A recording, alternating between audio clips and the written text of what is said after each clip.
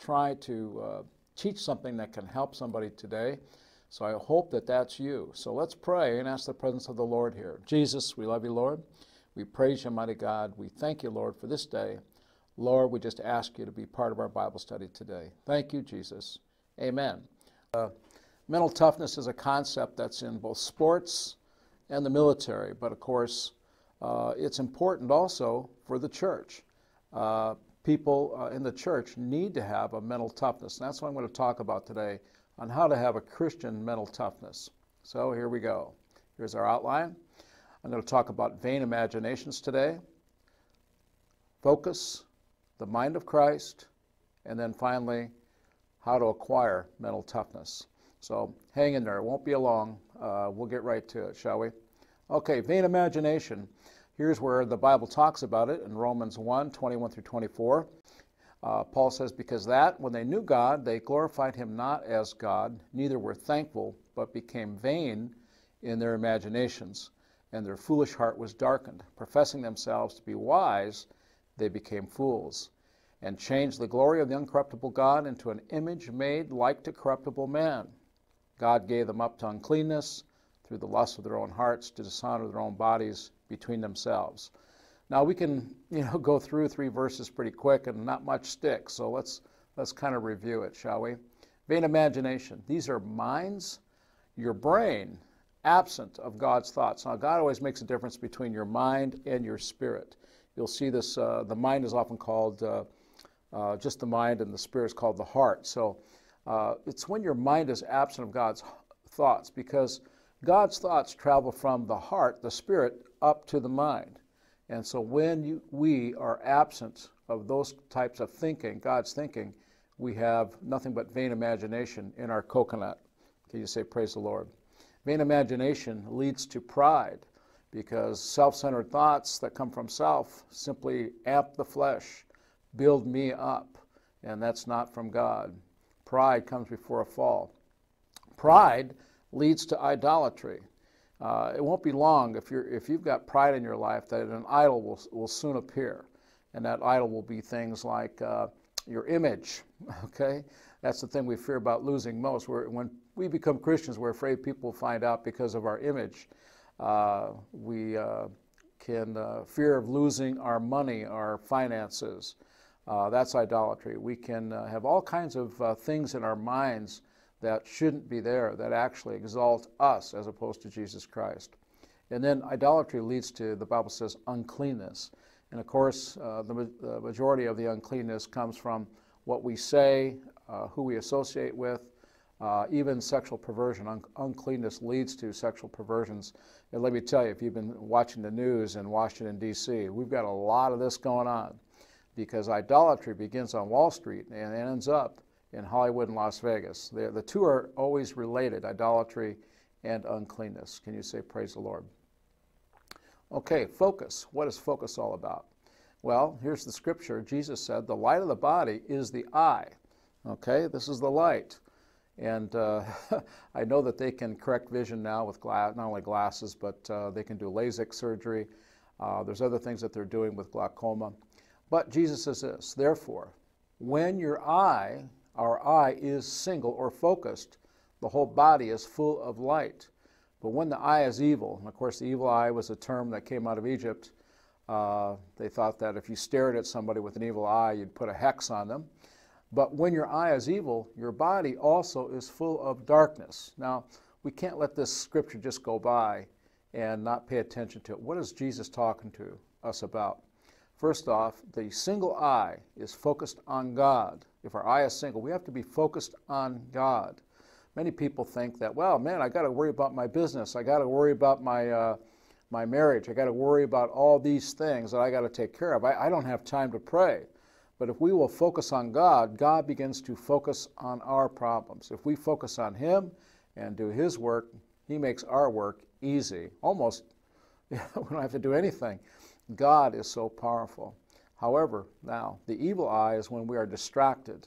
We are concerned with worldly lusts and worldly pursuits. If you get up in the morning and the first thing you think about is your job or your kids or your husband or your wife or where you're going to get the money to pay the mortgage, etc., That's the evil eye. And what we have to do is we have to get focused. We have to get the single eye focused on God. Can you say praise the Lord? So how do we do this? What we do is we get the mind of Christ. Now this is what Paul says about the mind of Christ. But the natural man cannot receive the things of the Spirit of God. There's the mind of Christ, the Spirit of God. For they look foolish to him, neither can he know them, because they are spiritually discerned. But he that is spiritual discerns everything, and judgment is given him. For who can know the mind of the Lord in order to receive instruction? We can, for we have the mind of Christ. How do we get the mind of Christ? Well, the first thing to do is to lift your hands up and hallow his name. That's what the model prayer is all about. Hallowed be thy name. When we get up in the morning and praise the name of Jesus and begin our prayer that way, the mind of Christ begins to descend and fill our coconut, our heart, that leads into our mind. And that's what we need. We need to bring the Spirit of God, the Spirit of Christ, into our heart so that it can travel to our mind. That's how we get the mind of Christ. And then the important things of the day will begin to reside right here. And maybe God will give you a business plan, or maybe God will tell you what to do about your kids, or maybe he will tell you what grocery store you should go to, where you're going to get the best deal when you're shopping. Anything that's important to you that God knows you're in need of. He can plant that there, and you'll get wisdom. You'll get the knowledge. The Spirit knows exactly what we need. We got to get the mind of Christ. So begin our day, begin our time with prayer. And then, of course, Paul says, I pray without ceasing. What does he mean? He means whenever he had a question he couldn't figure out, he prayed. He prayed in the Spirit, that is, in tongues. And he prayed with understanding, that is, with his mind or his human spirit. So that's what we need to do. Pray in the Spirit and with understanding, and pray without ceasing. Can you say praise God? So, spiritual strength subdues. Here's what Paul said, 2 Corinthians 10. For the weapons of our warfare are not of the flesh, but have divine power to destroy strongholds. You can get a stronghold in your thinking. I'm going to talk about that here in just a minute. We destroy imaginations and every proud thought that's raised against the knowledge of God. What's a proud thought? It's a mind that doesn't have the mind of Christ. It's your mind that you own. It'll begin to exalt me as opposed to Jesus. So we take every thought captive to obey Christ. So spiritual strength subdues vain imaginations, mental strongholds, prideful thinking. We've got to get the Spirit. We've got to have the Holy Ghost. We've got to praise Jesus and to bring his Spirit into our hearts, that it can float up to our minds. Or I should say flow down to our minds, if we want to think of it that way. Mental toughness. How do we get this? Now, I studied mental toughness as it related to athletes and prisoners of war, and I came across what I consider are some values. But I was going to ask some questions first that each of us need to ask. What is my purpose in Christ? What am I supposed to be doing? Where am I supposed to be going? What is God directing me to do? And the best way to know that is to plot where you have been in Christ and point towards where you are going. Your past will point to your future, as long as that past is in Christ. Now, your past that's before Christ, you can forget about that. God certainly has. So what you need to do, and I need to do, is to plot where we've been in Christ. That will project where we are going. What's my purpose? Where have I been? Does God love me? Every Christian needs to answer this. Sometimes when the unlovable people in the church, our brothers, can allow their flesh to take over, they can offend us. And we begin to question whether God loves us. Let me tell you something. God loves us no matter what we feel. If we operate our life on feeling, we are going to be dismayed. We are going to be deceived. We've got to have a knowledge of what the Word says. And God so loved us that he gave his only begotten Son. Okay? He loves me. You can't deny that. It's in the Bible. And God's not changing his mind. Well, you don't know what I've done, Dwight. You don't know the sins that I've committed. Hey, I got my own list. You don't know the ones that I've done. And condemnation is when we think that our sins are greater than God's love for us. That's condemnation. Romans 8:1. There's no condemnation to those that are in Christ Jesus. So get your mind right. God loves me. Know what the Word of God says. Now, no, not all men and brothers love me the way God does, because we're flesh. The expectation is that I have a perfect pastor and a perfect church and perfect people. Get rid of that idea. We're all flawed, okay? The Bible says that all of us sin. We eventually sin. We don't have a sin nature, but we will eventually sin because we don't always have the mind of Christ, and fleshly thoughts can deceive us, and we can do the wrong thing. Forgive people, okay? Just let it go. Ask God to help you to forgive if you struggle with that. Can you say, praise God? Do I love myself? Many people have been taught not to love themselves. That's from usually parental upbringing, where parents are constantly criticizing and not building up, no affection in the home. That kind of thing can cause a child to think that I'm not lovable.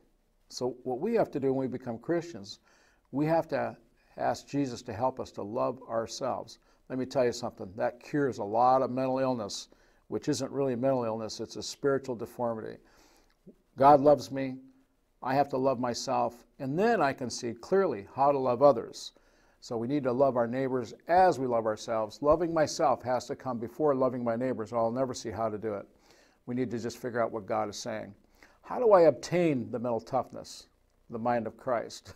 How do I get that? Well, when I studied all these prisoners of war, these are the things that I came up with, 4 core values that they had to endure their captivity, and athletes to go past the pain and to hit a higher level. So let's just go through them here. Number 1, that principle and truth is more important than temporary pain. They hung on to this. The guy that I really esteem is a man named George Bud Day. You can find out about him, Medal of Honor winners, on YouTube. George Day, I suggest you put that into your YouTube search and understand who he was and the kind of person that he was. He came away with principle and truth is more important than pain, and he suffered greatly in the Hanoi Hilton after the Vietnam War. The second thing is I have to have faith to die to my own will, and then if I love myself, I can love my brothers and lay down my life for my friends. This was the mind of Christ. I have to have faith to die to my own way of thinking, my own philosophies. A lot of people create their own religions out of philosophies. They don't know their Bible. I have to have faith to die to my will and say, I need to know what the Word of God says. I need to listen to the Spirit of God. I need to have Jesus help me to lay my life down for my friends.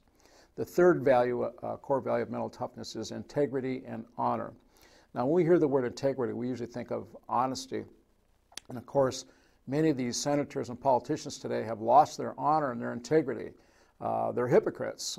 They want the money and the power that goes with an office, but they don't want to be a person of integrity. They're running from their past. A lot of accusers out there right now. Never let the devil encourage me to tear down the brothers in the church. Sometimes when people disappoint us, we can run our mouth and run them down.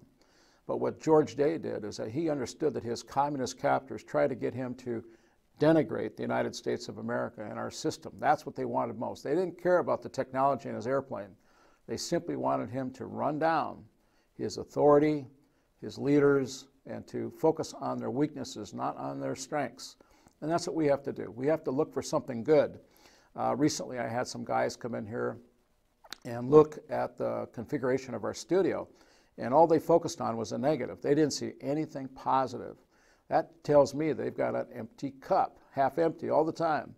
Can you find your children doing something right? Can you find something good about your friends? Can you focus on their strengths? Can you put away their weaknesses and don't focus on those and think that, hey, they're not like Christ? Hey, there isn't a person on this planet who is totally like Christ, and yours truly is no exception. All of us fall short, and we need to understand that that's just part of humanity. When Jesus perfects us in the resurrection, that's all going to go away, but we're not there yet. Integrity and honor, never run down the brethren. Now, some of them probably deserve to be run down. Keep your thoughts to yourself, find a confidant that you can get it out of your heart to talk to, and that's a good thing. But don't run them down. Don't curse with your lips. And then finally, communicate and pray with others. It's the lifeblood of unity.